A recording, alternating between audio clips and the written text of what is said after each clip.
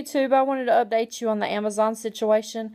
Amazon did not do anything except for they wanted to give us a $5 credit for sending us an item with drugs in it, which I kind of understand because they don't control everything, but as a company, you would think they would want to make it right and do better than $5 when they send somebody drugs in the mail, and that could possibly cause us to be in trouble.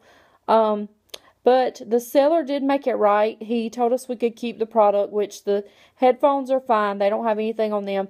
But there is still like some little pieces of marijuana in the case.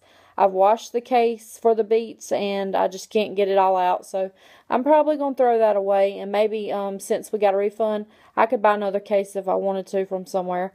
But I just wanted to let you know that the seller did make it right, and he refunded our purchase price, and I get to keep my headphones. And I just wanted to let you know the update. Thank you for watching.